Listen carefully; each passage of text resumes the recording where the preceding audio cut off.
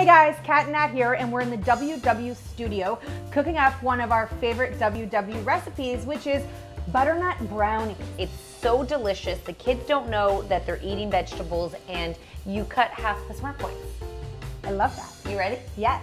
You're gonna add all of your dry ingredients together, like the flour, cocoa powder. I'm gonna do this one first and go in order. So flour. I thought you had to follow recipes. Baking powder, salt. Yes. Cocoa powder. Yes. Just like that. And now you're gonna mix together your wet ingredients, which is the butternut squash. Yep. Maple syrup. Are you ready? Egg. And vanilla. Okay, so now I'm gonna add the melted butter. Correct, Amanda. And the melted chocolate. Okay. You're gonna wanna add it into the tray. You also can freeze these, you guys. You can make them individual portions, put them in the freezer, and then you can pop them out whenever you have your sweet tooth, if they make it to that point. Because we all know how I love sweets. So then we're just gonna do this.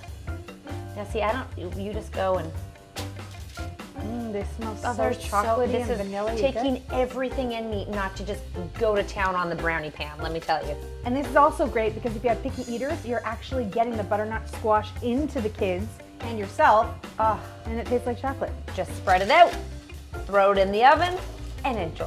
I can't wait. Me neither. My favorite thing is that you do not have to give up what you love on WW.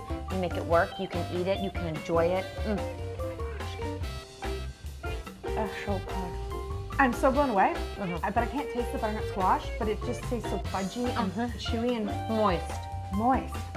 Gooey. Oh my gosh. Make sure you go to WW.com, check out more recipes. You can find this recipe here, and don't forget to enjoy.